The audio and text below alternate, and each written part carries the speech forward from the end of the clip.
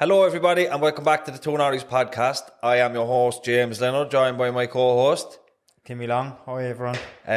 This week we have a lovely man, Damien Quinn. How are you doing? Yeah, he's down here on business from Galway.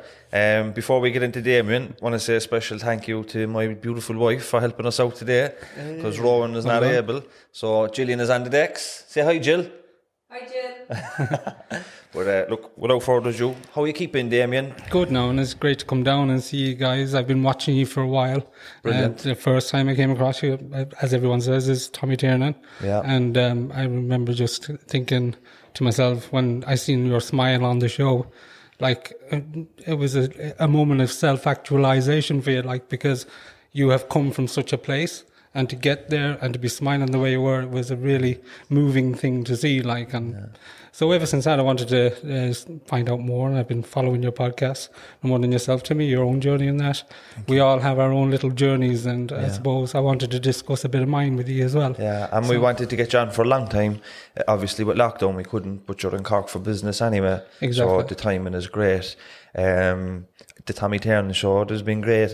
Like we spoke earlier, a lot of good has come from that, and people see the Tommy Tiernan show, and people see people on the podcast like yourself and Timmy, shiny pennies now with great opportunities and great lives, but people don't understand the amount of work that it takes, the years of work that it takes to get yourself into this situation, you know. So you're going to give your experiences and just give another insight as to the steps you took. So I suppose you could identify with me and the Tommy Tiernan, and I know a little bit about your story, but we'll just go from day one. Well, I suppose, yeah. Well, day one, like, I suppose we're from Ireland originally, but we grew up in Manchester, and we had a solid family unit in Man Manchester. United or Man City? Man United. Good man. It's important. And we had a solid family unit, like, and for 13 years, I was a very shy, kind of geeky young lad, and Catholics, Irish, growing up in England, which presented its own challenges. But then the family unit broke down, and we moved home with my mother and my brothers. And when we were back here, then we were English growing up in Ireland, like, so we were blackguarded growing up for being Irish in England. And then when we got here, we had the English being blackguarded because we were English, like, so that was kind of the straw that broke the camel's back in that sense with regards to school. So anyhow, to move on from that, we from school, I was out of school by the age of 14 and a half before junior cert, and I had to go working full time. And I got a full-time job. But I was using as well at the same time.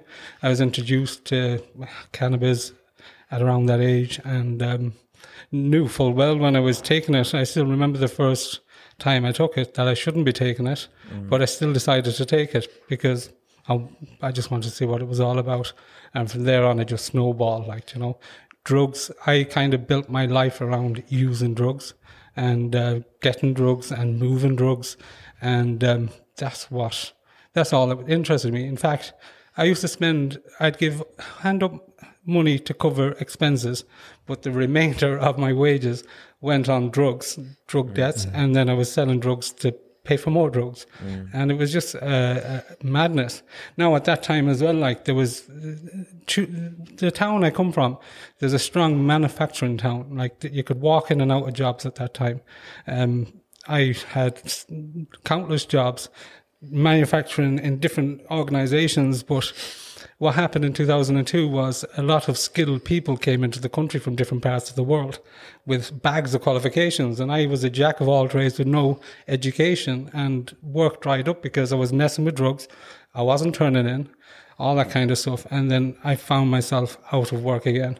So I stuck with what I knew, which was drugs, and I stayed with that for a little while, and I decided that I wanted to change. I hadn't committed to change, but I decided I wanted to change. So I went to a local probation project and asked them would they take me in and help me get my junior cert at the age of 23. What was the name of the project? Tuam Community Training Centre. And they were brilliant. Like, I was absolutely flying it there. Like, I was... they used to have like this bonus thing where every month somebody would get a bonus for putting in hard work, and everybody knew I was going to get it before it was given out. But everything was good on paper in there with them. Like, they did provide tons of support, guidance, all that kind of stuff. But I was only telling them half the story. Do you know what I mean? I wasn't being honest with them.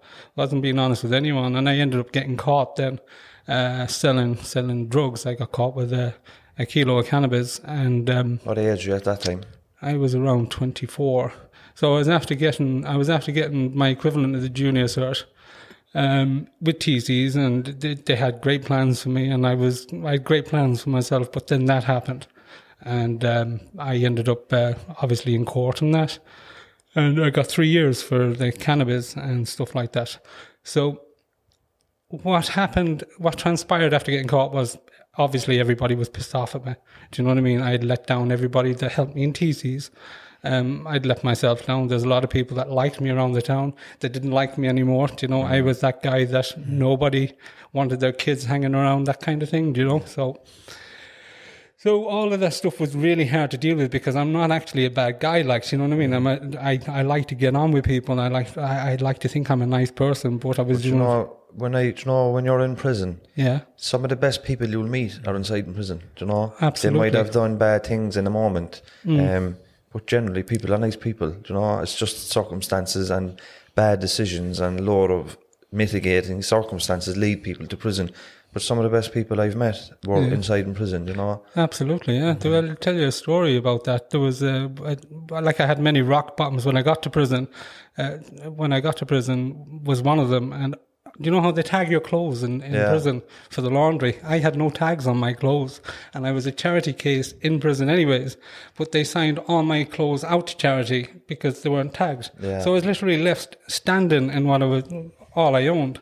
And it was actually a guy that was serving life that came over and gave me clothes.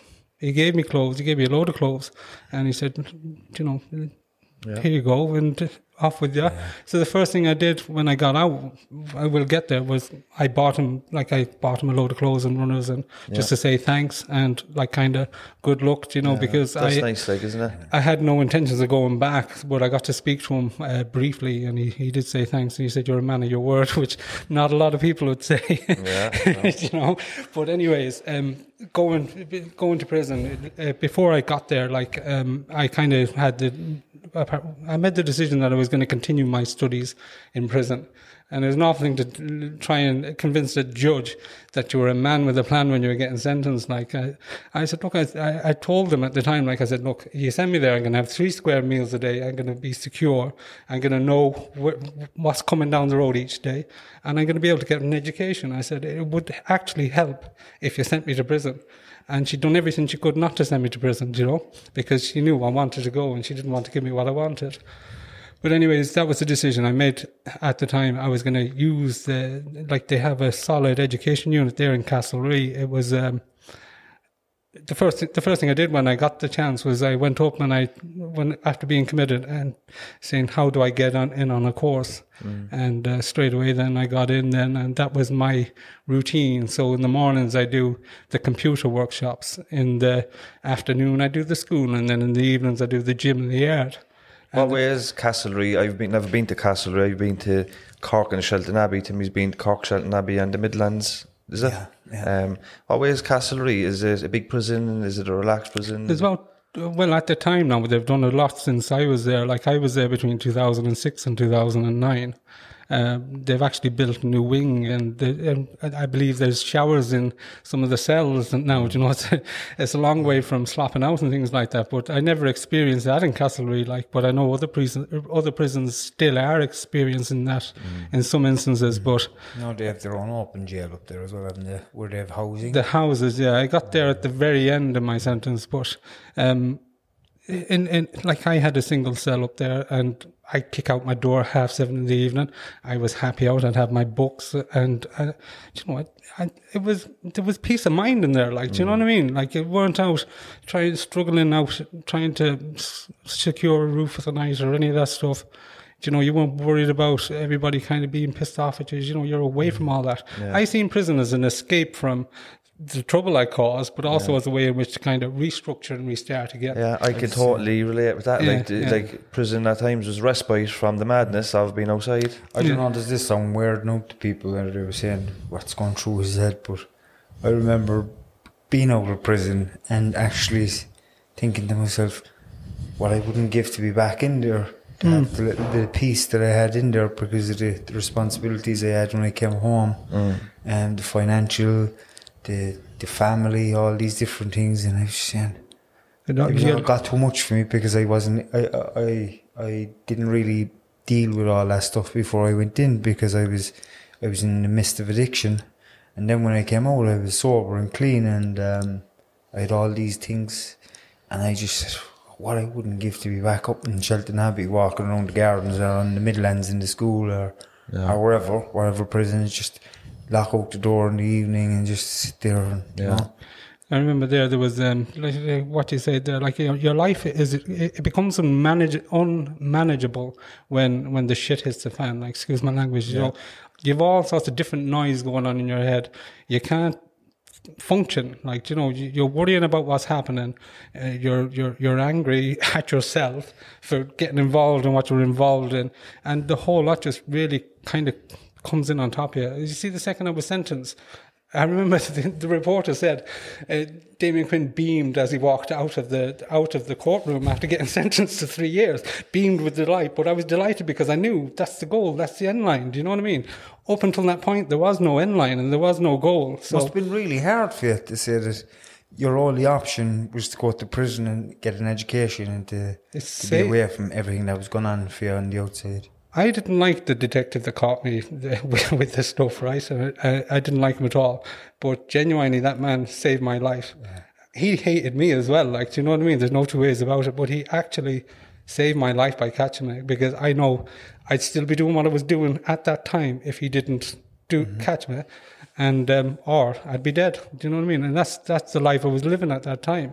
When he done that, it started a motion, like a chain reaction, and I started thinking about, where am I going? Is this for me? And it certainly wasn't for me, but I was going to make the most of that time. I was a man with a plan. It wasn't a great plan, but the plan was to get a level of education in prison. So what I done was I done a FETAC level 5 overall business award, and I done really well in all of that. I done a advanced CCDL. I done level 6s in Microsoft Word and Microsoft Excel, all that kind of stuff. And then I done an introduction course to business studies with the Open University in there. And I remember I got a letter off the Open University saying I was the third highest out of 19 students, but I was the only one locked up. And that's amazing. The screws actually opened my cell door, and I thought they were going tipping out the cell, searching, but they didn't. They handed me the letter and shook my hand and said, "Well done" from the governor. The education unit in Castlereagh sounds fantastic. They were brilliant, yeah, they were, and it was really like I enjoyed going to it. You know what I mean? I took a lot from it, like, and the teachers up there were brilliant. There was Paddy, Rena, Angela. They're the three now that'd be off the top of my head now that I remember teachers in there, but they were. Well, hi to them if they're watching. Yeah, oh, absolutely, yeah, and thanks a million for setting me off on the journey I've been going on. I do often wonder how they're getting on, like, in that, and it was a brilliant place. Like, I remember then they moved me like halfway through the FETAC level 5 to Lachlan House. And the first thing I did when I got up there was I went into the governor and I said, please send me back into Castlereagh. They said, why? They said, because I said, I'm doing a course down there. I said, I'm halfway through it. I said, I'm not going to get it finished up here. And in fairness to Castlereagh, they actually sent some of the teachers up to Lachlan House to help me out to get through one of the payroll courses I was doing. Will you explain what Lachlan House is for the people that haven't a clue? Lachlan House is an open prison up in Cavan, Blacklion, County Cavan. Now, grand, beautiful facility, but for me, I suppose, when I was doing my time, I wanted to be able to kick out my door at 7:30. You don't kick out your door up there, like, you're free. You're mingling, and boredom sets in and all that kind of stuff, and you find yourself back doing what you don't want to be doing. That's my experience of it, you know. I had a similar experience when I went to Shelton Abbey, and I was only there for a short time. But when you're in a closed prison, like Cork Prison and Castlereagh, like, you know exactly where you are on any given time and any given day. You know, like we said, gym in the morning, school in the afternoon, yard in the evening, in for 2 hours, out for 2 hours. The day flies. When I went up to Shelton Abbey, first of all, I didn't know the prisoners from the prison officers because everybody wears their own clothes. Yeah. The lifers looked like they could have been the chief. to me. Do you know what I mean? They all look the same, middle-aged men with lovely clothes. You know, your door is never closed. You come and go as you please. And I was like, the days just dragged. You know, I suppose if I don't know, you were there for a longer time. How did it take you a while to get settled into it? In Shelton Abbey, no, really. It depends on what kind of headspace you are in before you go in there. Yeah. I was pretty much like yourself now in the education system. And I was, by the time I went to Shelton Abbey, I was sober and clean for over 2 years.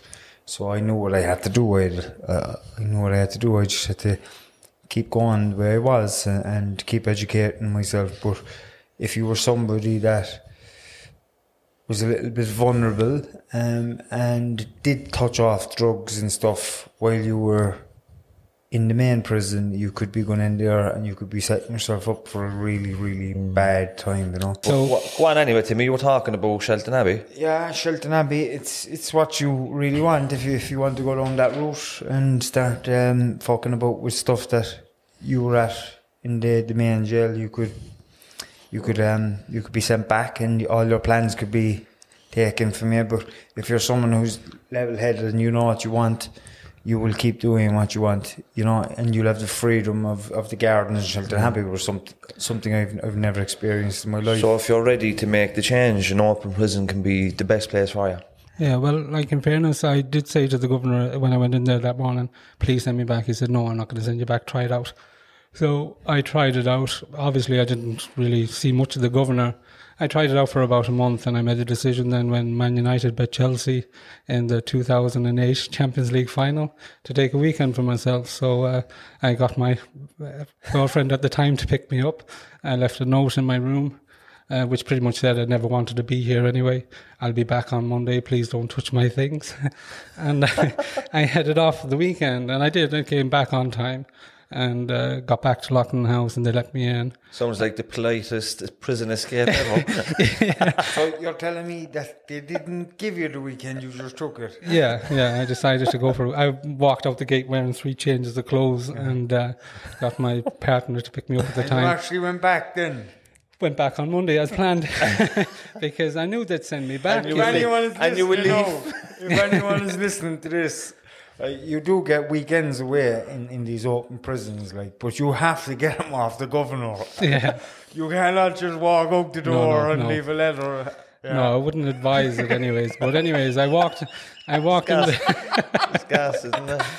I walked in anyways to the reception and I said, lads, look, I said, I'm tired. I said, just up to the chokey, please. So they brought me up and stripped me off and threw me in the chokey. And then the governor came up the next morning. And he said, what do you think you were playing at? I said, look, I came to see you. I said, when I first came, I said, I told you I didn't want to be here. I said, I had a lot going on in Castlereagh. I'm hoping I'm going back there. Oh, for sure you were, he said. And he said, you do realise, he says, that you've got a tarnished prison record. I said, well, with all due respect, I said, no disrespect to you or this prison. I said, but that means absolutely nothing to me. He said, how do you mean? I will never see the inside of one of these places again as long as I live. So that record means nothing to me.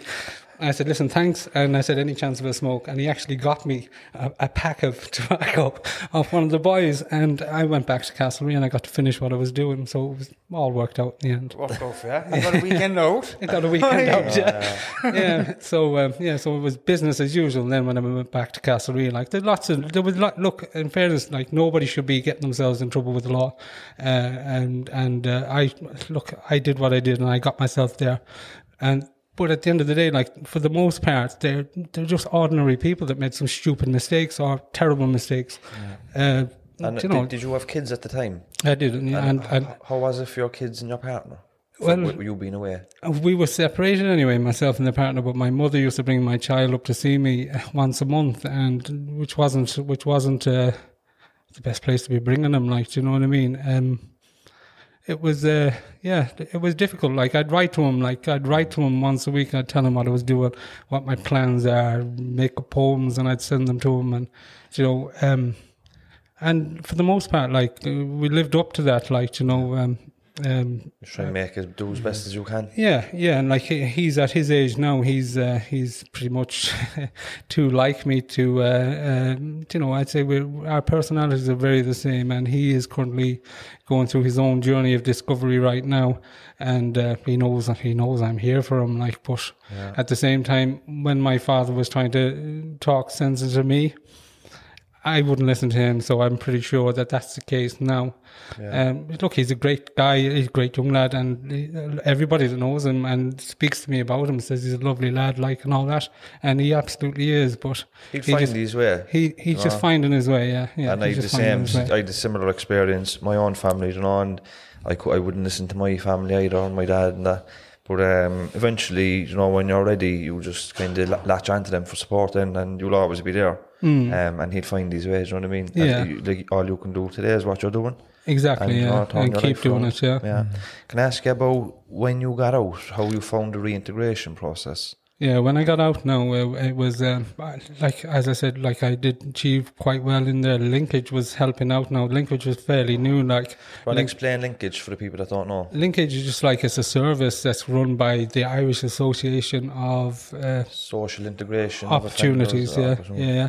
And they basically visit you in prison and try and tee things up for you for when you get out. And in fairness, like, there was a lovely woman there, Rita Spencer, she was amazing.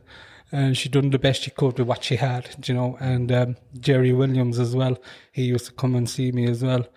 But I had all these huge, like, I done really well in prison at the time. I had all these great plans and aspirations and all this stuff. But when I got out, I found out quite quickly, like, that people judged you on where you were after coming from rather than everything you'd done to sort yourself out and tee yourself up for when you got out. So... Yeah, and for the Cork people watching, the linkage officer in Cork is Maria Walsh. So hi to Maria Walsh. I know Maria well. Maria. I was over there with her on a college placement, and Gillian would know her well as well, and Timmy would know her too, Yeah. But they're a great service. They also have the resettlement, and there's various strands. Yeah, they're all new, did you find that you're going for employment and education opportunities, that your conviction was an obstacle for you? Absolutely, yeah. I couldn't get on because of my convictions. Like, you apply for a house off the council, Garda Vetting. You apply for insurance, Garda Vetting. You apply for a job, Garda Vetting. You apply to college, Garda Vetting.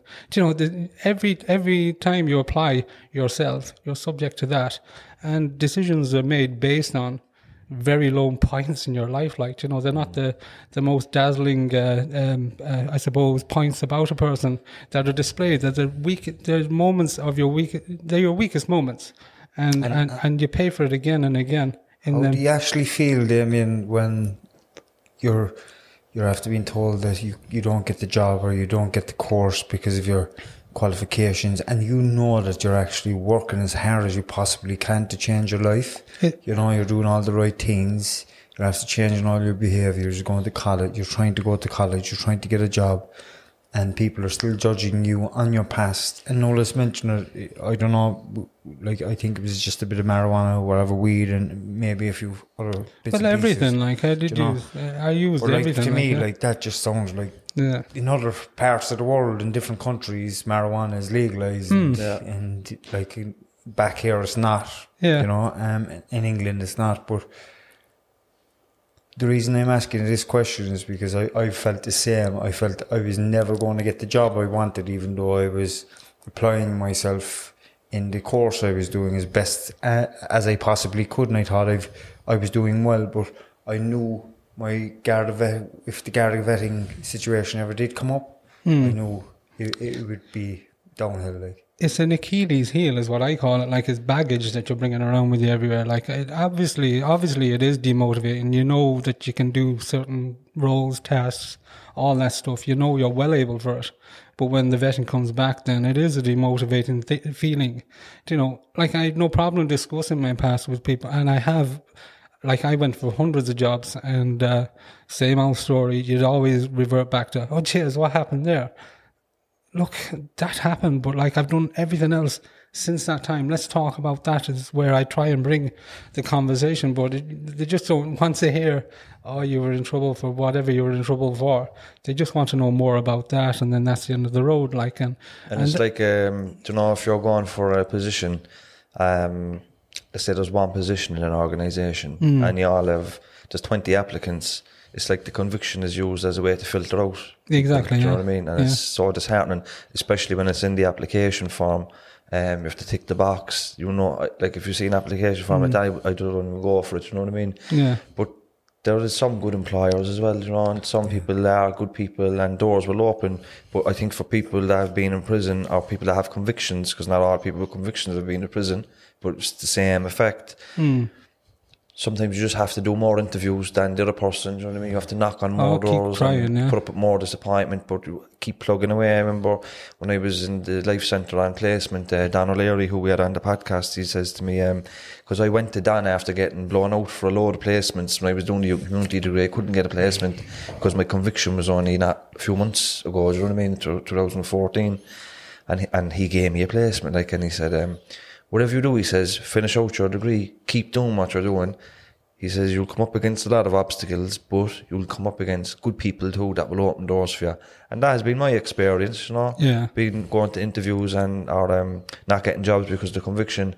But at the same time, I got good opportunities as well, and the conviction was seen as something that added to the character. And if you can overcome and build yourself up from them lows, as you said, a very low point in your life, if you can build yourself up to a position where you're in, you know, interviewing for a job, you must have character, you know, you must have being able to plan, a work ethic, all these traits that any employer would be lucky to have, you know. Yeah, absolutely, Yeah, well, somebody coming from that kind of background as well, what I've noticed even from myself is they're willing to work really, really hard, and it's not easy to get away from that kind of life. No. The crime and criminality life where there's drugs involved and violence, and it's not easy to change your behaviours and to separate yourself from an environment that was the only place you were ever used to growing up, and to go into another environment where people are they don't know about that kind of that side of the fence, if that's the right word to say. Yeah. You know,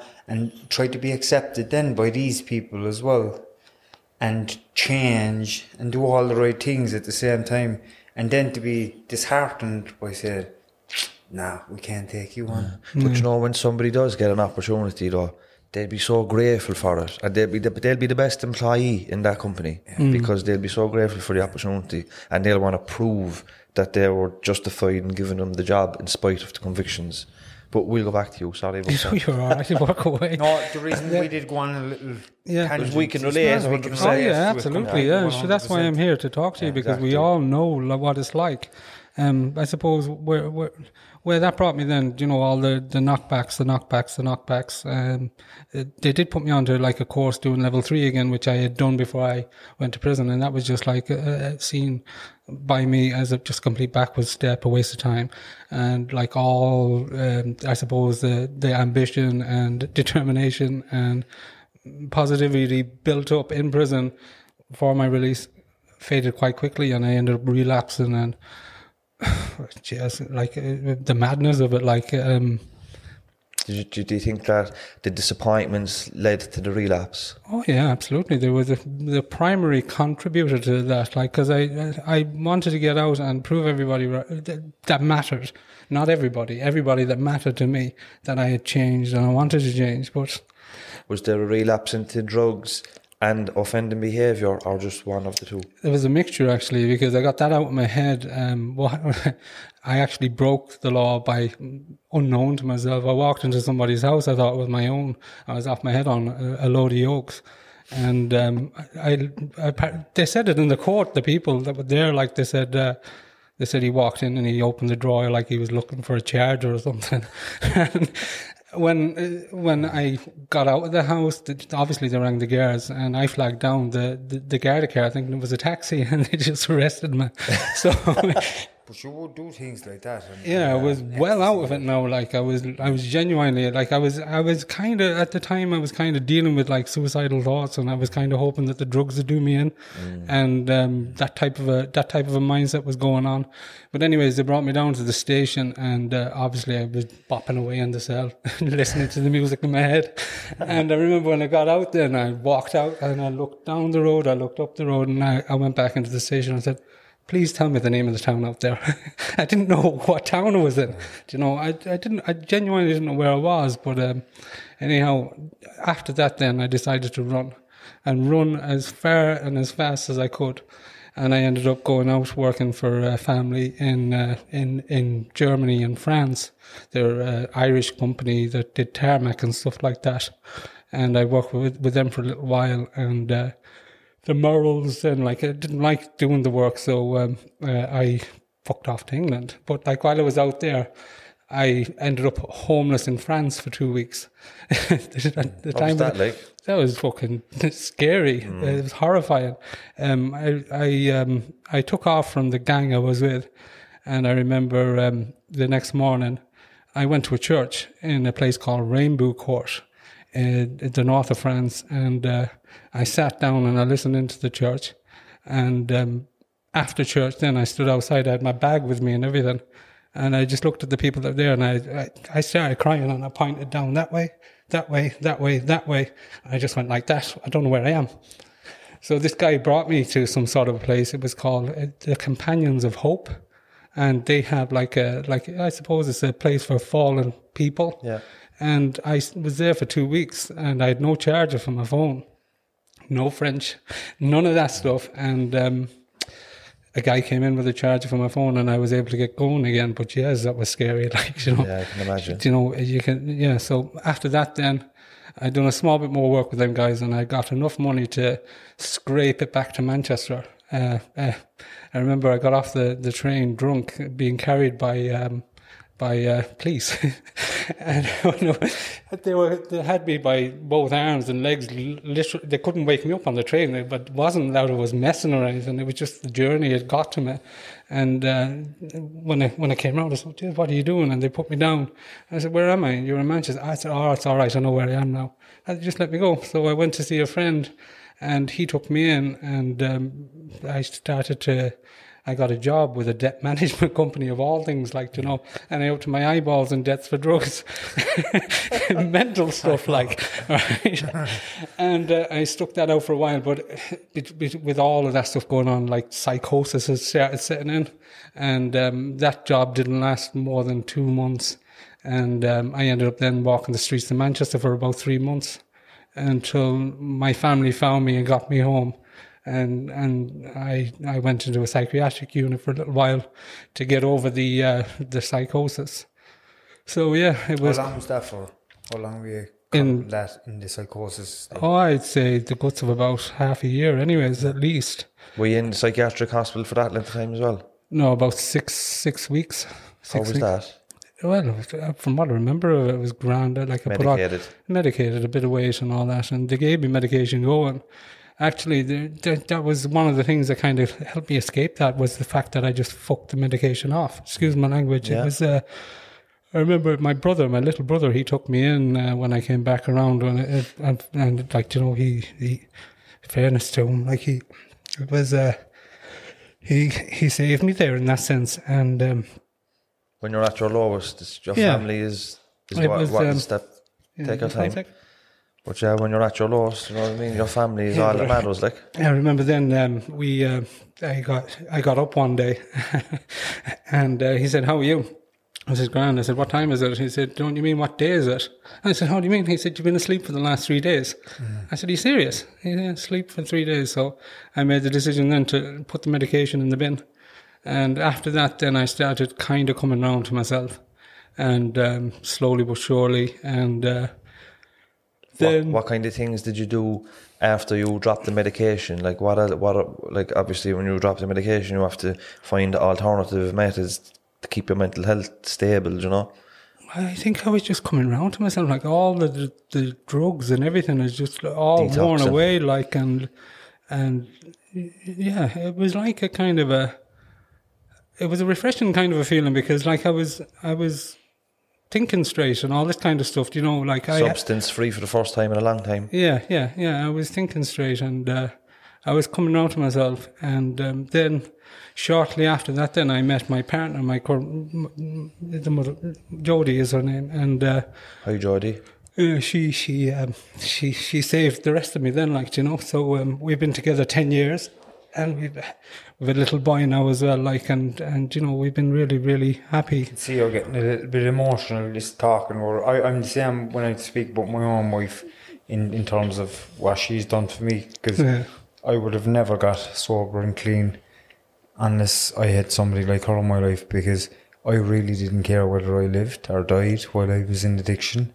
You know, I had 2 kids as well at the time, but I fought for her and the kids. You know, and today we're happy. We have a good relationship. We have our ups and downs. You know, when my decision is not the same as hers, and it's normal. That's a relationship, but most of the time it's very healthy. You know, and I think it's very important to have somebody like that in our lives. Absolutely. You know? I think behind every good man is a great woman. And I think there's a better one. And I think the key to a good long relationship is when you come to it, when there's a disagreement in the relationship, you sit down and discuss it like adults, and you both agree that she was right. Isn't that right, Jill? That's right. Even when she's wrong. Exactly, that's the key. Even when she's wrong is when the most important time is when she's right. Yeah. But we joke, we kid. The women are great, and in a criminology literature, they talk about hooks for change, like something that you can hook onto that can help you with your desistance journey. Desistance, for people that don't know, is like abstinence from crime and offending behaviour. Some people use education, employment, children, relationships, but you have to find that hook. And hook onto that, and that can help you with the change process. She was certainly mine. Like, do you remember that feeling when you get really excited about something? I hadn't experienced that in a long time before I met her, and then we just every time she was calling down or whatever, that feeling came. It made me want to be a better person. And with the excitement you have when you're going on a school tour when you're young or something like that. I'll get in your script from the chemist later on in life. I know exactly that what warm, that is. fuzzy feeling that was vacant for a long time, like that I hadn't experienced in years. I experienced that when I met her, like, and look, I know I annoy the shit out of her, like, and she reckons I do way too much, like, and all this kind of stuff, but she supports me every step of the way, and she's an amazing mother as well. So Jodie. Big shout out, Jodie. Well done. Yeah, and I was very lucky to meet her. So, sorry. What's your life like today since you sorted yourself out, met Jodie, had another child, stayed in recovery, you're away from offending behaviour? What steps have you taken to rebuild your life, I suppose? Well, shortly after meeting her, I'd given up on looking for jobs because I couldn't get one. Right, so Equal Ireland advertised a course in business and community development, and I had an interest in business studies from prison and a desire to give back. So it made perfect sense to go for that course.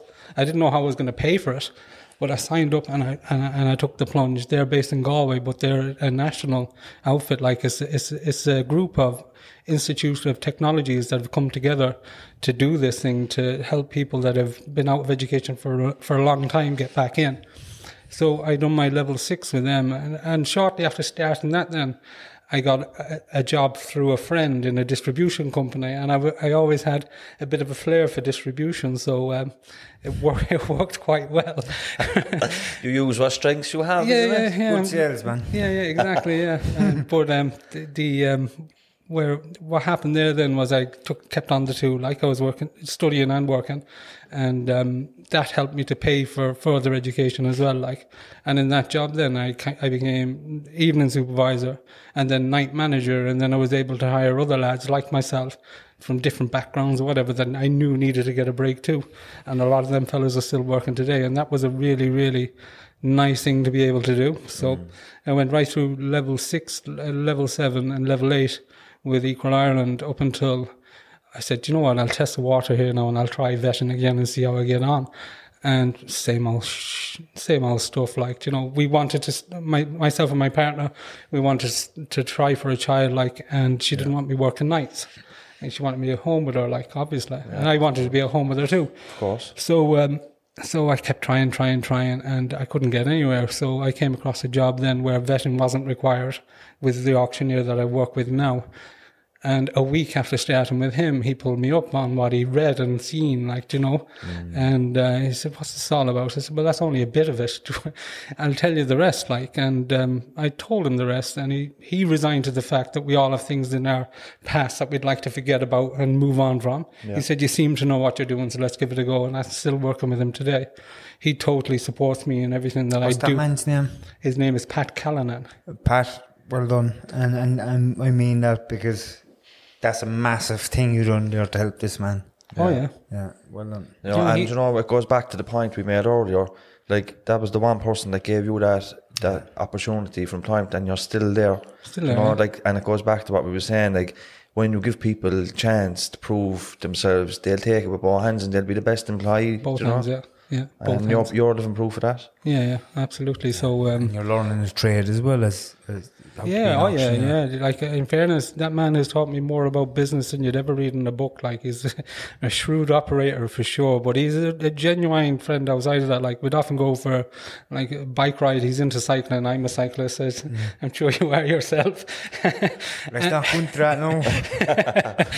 But like we go out for a spin with the local cycling club, and it'll always end up as a race between myself and himself. And he's as fit as a fiddle, like, but yeah, and look, he is. He's brilliant. Like, I know, like, friends outside of the job as well. Like, you know, and he supports me. He knows I'm heavily involved in community development, and that's what I love. And he supports me all the way on that. Good. Are you still living in Tuam? No, I live in outside of Athenry. Outside Athenry. Yeah. Now, is that same community that would have looked at you as somebody that had a criminal record years and years ago when you were involved in crime? The new community knows all about it. Like, myself and Pat were actually on the news there, like, and they accept you exactly for who you are, for the changes you've. Yeah. I've made a point of like at the end of the day, like, there's another guy I know. He said, when I mentioned Garda vetting and criminal convictions, he said, "Why are you wearing it like a fucking tattoo on your forehead?" I said, "Because every time I apply myself, I have to go there." So it's like we're addicted to the knockdowns as well.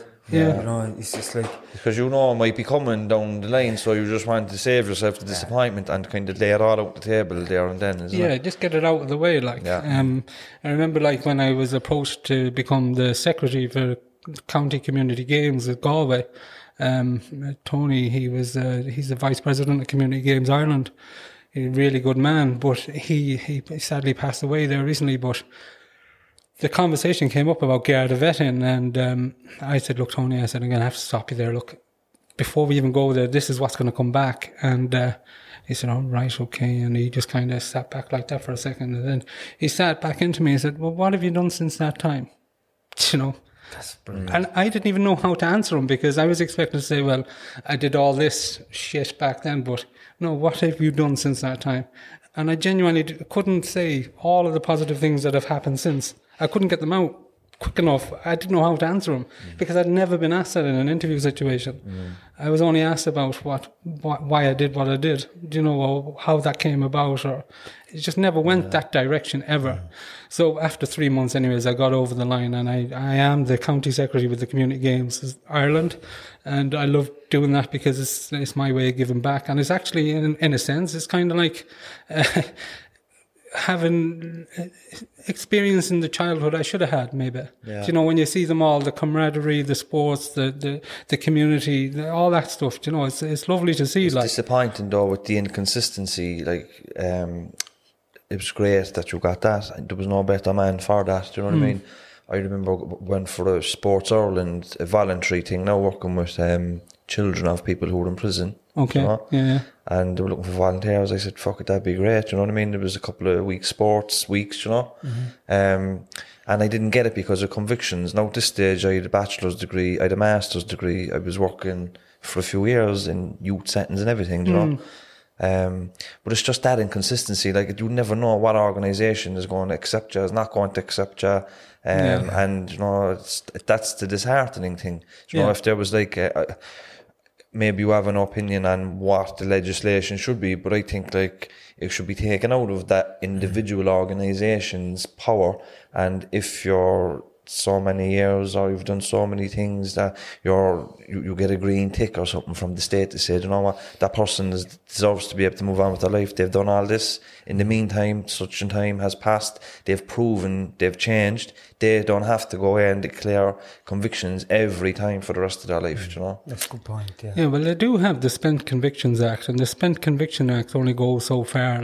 It's not relevant for 99% of people. Yeah, no, none of us will ever benefit from that because we had more than 1 or 2 convictions. Do you want to explain the spent convictions for people that don't understand or don't know? A spent conviction will come into effect if you've only had 1 charge, and it'll be spent after 7 years. That's the basic understanding of it. If you have more than 1 or 2 convictions, it doesn't apply. So you will technically have to disclose your convictions for the rest of your life, regardless of the crime that you've done. Yeah, so spent convictions, basically, if you have 1 charge or more, you won't benefit from that. But if it's just 1 charge, like a public order or a road traffic offence, you'll benefit from it 7 years down the road. But like the likes of us here now that have had a number of charges, for the rest of our lives under current legislation, we will have to disclose our criminal convictions. So if we decide to move on, or if we have to move on, we will be subject to Garda vetting no matter where we apply. So one of my things that I'm currently doing is I'm working on like a mentoring program. This is derived from the recognition of prior learning, which is practiced in ETBs and ITs, education and training boards and institutes of technology, where people have life experience that left school when they were 17. They might have gone working in an office. They might have picked up computer skills or Microsoft Word or customer care on the phone or, business administration skills, but they don't actually have the qualification. But by going through the recognition of prior learning process, you can demonstrate that on a portfolio and get your qualifications based on that experience. And ITs are accepting it. Like I've seen people come from Leaving Cert and go straight on to a level 8 because they have that business experience. It's happened numerous times with Equal Iron. And I'm actually an RPL practitioner now because I done the course last year, so I can help people go through that process, and I do any chance I get. I help people with that type of thing. But I think that whole thinking in the academic sense can be flipped with rehabilitation. So vetting, we go for Garda vetting, or if we were to demonstrate our commitment to change, right? We could document that. We could get the guards to take a look at it. We could get probation to take a look at it. We actually have integrated service management programs in prison that start on committal anyway, that monitor how you get on in prison. Some of us mess, some of us don't. But we engage in the workshops. We engage in the education units. We keep ourselves clean. We don't go fighting and blackguarding. There's a designated ISM officer. ISM, yeah. So, and what I'm proposing then is that this would be a follow-on to that then when you get out. What are you doing to secure a house? What you did to secure a house? What you did to secure a course? Who you're engaging with? Are you giving clean urines? Like if you're genuinely serious about changing, you'd have no problem sharing that information. You wouldn't. Do you think that it would be helpful for, I suppose, when you're talking about urines and kind of engaging with services afterwards, I suppose the big thing there is voluntary and involuntary, Involuntary mean temporary release, probation, suspended sentence. Yeah. Voluntary then means your prison sentence is finished and you're released, it's off your own back, Yeah. Do you think that everybody would benefit from being able to serve the end of their sentence in the community? I think there's a real problem because, some people fall out of the structures that are there, just because they don't meet the criteria, do you know what I mean? So IASIO has programs, but certain offences don't fit that bill, and people fall out through the gap. Do you know what I mean? And what I'm proposing is that, I know in my heart and soul, if I have to go for a job tomorrow morning, say, God forbid, my current job ended, I'd be subject to vetting again, and I'd be struggling with it, and I'd find it really hard to go through all that stuff again. I'm just caught, like I'd be caught on that same old wheel that I was caught on previously. And I think this thing will help with that. You know, it'll stop that. Like, I haven't been convicted in years of anything, but I still have convictions. Do you know what I mean? So I think that they need to look at the vetting disclosure process. So what I would look to do is kind of build like a portfolio of commitment to change, that there's certain benchmarks that the prison service would like to see, that the guards would like to see, that probation would like to see, that the council would like to see, the HSE, whoever.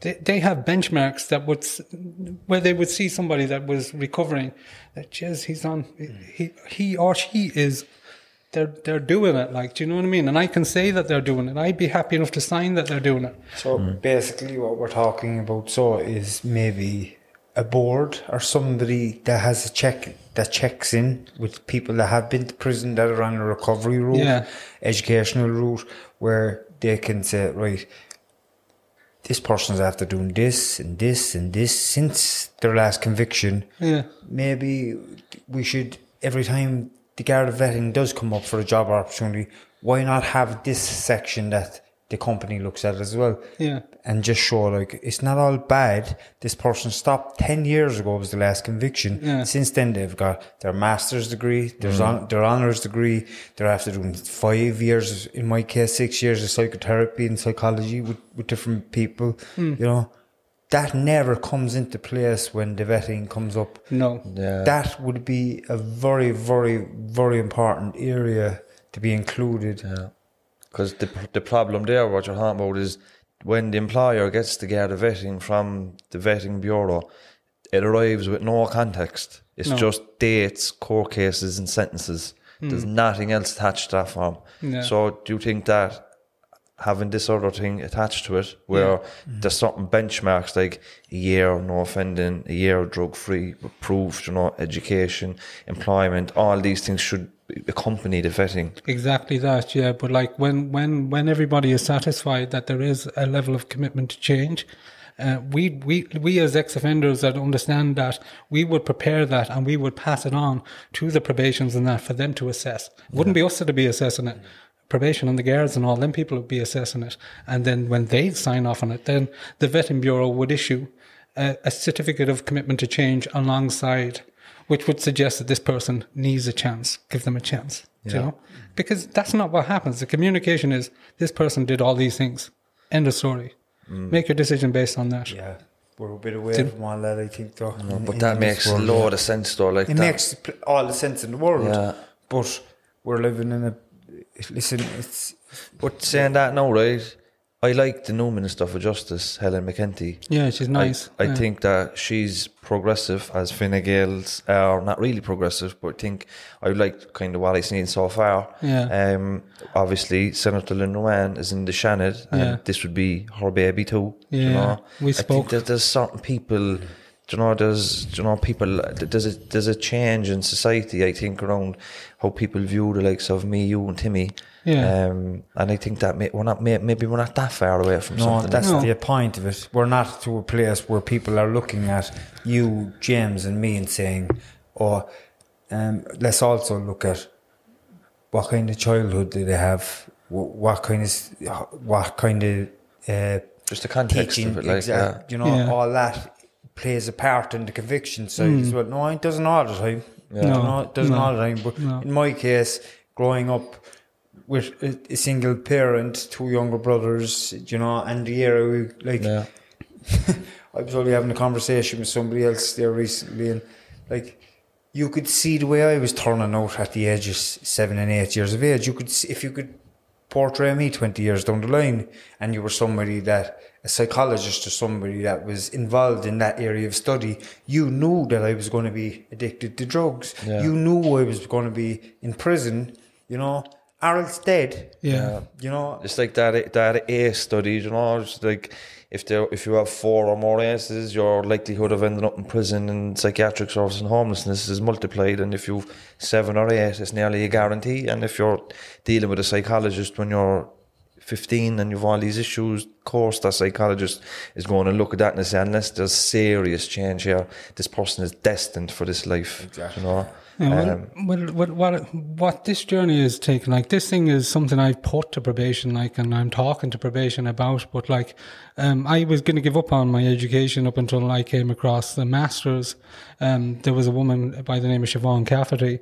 She's a social enterprise and development officer with the Irish Prison Service and probation. And I heard her story at the open day of a course I did, where she wrote a paper on reintegrating violent prisoners into the workforce. And like, I was going to walk away from education at that time up until I heard that, because I was sick of the vetting and I didn't want to go wasting any more money on an education I couldn't use. So I heard her story anyways, and I reached out to her straight away. I said, this is amazing. How is there any way I can help, kind of thing, and all this kind of stuff. And I went ahead and I done the same masters. And I wrote the paper then, which was called Spira Nua. Spira Nua is Irish for New Horizon. Hold it up. Yeah, that's the paper. That's a project. That's a project that came from it there. Yeah. But the paper was written anyway, and the likes of Lynn Ruan, she fed into it. Siobhan Cafferty fed into it. There was a number of probation officers, guards. Like, we all done the interviews, the Zoom interviews and everything on it, and it was actually, they were really, really helpful people. Like, they were fully behind the concept. And that led to then me being invited by the Department of Justice to speak at their launch of the Social Enterprise and Employment Strategy for 21-23. So Helen McIndee opened, and I was speaking then after her, and about my journey and what the strategy means to me and people like me. And it was really good to get to do that. Siobhan Cafferty helped me then with this notion I have. Like, there is work in America, they have certificates of commitment or certificates of rehabilitation. So like that people can use. So there's precedent in other jurisdictions. There is, yeah. So it's not a totally new concept. Recognition of prior learning has been around in an academic sense for 30 years. You know, so like they do see how it can be tweaked and stuff like that. So but what kind of information is in this? In this thing here now, this is just a proposal, like, for it's basically mentoring, just to help people kind of, you know, sell themselves properly and show what they've done since they got into trouble. And it's an incentive. Like, there's an acceptance there that there isn't really much incentive to change when you hit so many barriers. You know, when you come up against a brick wall time and time again, doesn't incentivize anybody to make any positive change, you know. And like, where I come from now, I know here, like, you have a beautiful city here. Dublin is a beautiful city as well. Like, but when you're out in the western side of the country, like, they often talk about balanced regional development. Like, all roads lead to Dublin, all roads lead to Cork. When you're out the countryside, you know, the services aren't as good as what they should be. Do you know? And that's down to populations and all that kind of stuff. But at the same time, our story is in every town in Ireland, like, do you know what I mean? Yeah. People like us are in every town of Ireland that have struggled with life and struggled with circumstances and went on difficult journeys and caused difficult journeys, you know. And so this thing is about kind of, like, the statistics are that half the people that get out of prison end up back in there within the first 3 years. So, like, you know, what type of a journey is that to be on? Yeah. You know, like, what I would like to see is this thing changing that, bringing down them statistics, you know, helping people realize how, like, when I went through the recognition of prior learning process myself, I'd done it on myself, I was actually really, really, it gave me a boost, like. That's your roadmap, and whoever else helped you to make it, to helping people like us. Yeah. To make progress in their lives with jobs and education and all that. Where would somebody want to get that paper if they want? I can give it to anyone. You can give it to anybody. Yeah. So we can link it in the description of this video. No, I'm leaving. I have it there for you anyway. Do you know? I have your own copies there. You might have a PDF copy that I can send to people if they request it. The main thing I'd want people to do is log on to Siobhan Cafferty's website at workingtochange.ie, and there is a box. It's a box where you can people with that have faced difficulties, where they can say what type of blocks they've experienced and stuff like that. when it comes to kind of pushing on and moving on and getting jobs or getting colleges. Just even if it's something as simple as getting a driving license or setting up a bank account or any of them types of things, that you fill it in on that form, www.workingtochange.ie. There's stories on my own stories on that website, but there's other stories as well, and it's a useful tool because the Working to Change social enterprise and employment strategy has 46 recommendations to help people, whether it's social enterprise development, direct employment, or entrepreneurship, and all of them supports are in there to help people like us, reintegrate into employment and just have an income and have a normal life. And, I can't sing his praises any more than I am. I'm really excited by it because it's the first time I seen light at the end of the tunnel, and I've had a fairly good run, considering where I've come from. But if this level of support was out when I got out of prison, I'd say my journey wouldn't have taken half as long. Exactly. Do you know what I mean? So look, do you know what? You've a great story. And before we wrap up, you're graduating from UCC with your masters on Monday. Today's Saturday. Yeah. Congratulations on that. Thanks. Yeah. What's that masters? It's a masters in social enterprise and cooperatives. Cooperative social enterprise. Yeah. Brilliant. Well done on that. That's an achievement. Yeah, Cheers, it's unreal. And you're a gent. Thank you. You're a And lovely guy. likewise, you all are really nice people. And we've got Maybe 10 years ago, I'd know to say the same thing. like us all. Yeah, like exactly, us all. yeah, But exactly. it was a pleasure talking to you. Best of luck with the future. I'm sure we'll collaborate with you down the line. 1,000,000%. And if you ever need help from us or anything like that, just give us a shout. And if I can help, you know where I am as well. Yeah. And thanks again. Thanks to me. Okay. Thanks, James. Thanks to my Jill my beautiful wife on the decks. Thank Give us you. a wave, Jill. And look, thanks everybody for watching. I link all the stuff we spoke about in the description of this video. Please like and subscribe to our YouTube channel. And we never really do this, but we're going to do it going forward. Consider contributing to the Patreon. We have about 120 people there at the moment. They donate a couple of euros the first day of every month. Really helps cover the costs. The costs are mounting. We're trying to expand this. We're trying to grow it. We're bringing in an accountant and bringing in a manager, and a lot of the work we're doing is becoming unmanageable because it's getting so big. And we just like to, We just want to update the equipment a little bit as well, just kind of get everything the same. It's just to make it sustainable long term, we just need more money, and we're trying to work on a sponsor and all that. But at the moment, we've no sponsor, so please contribute to the Patreon. The link is in the description, and we see you all next week, you beautiful people. Stan, lad. Thank you. Bye bye. Bye bye.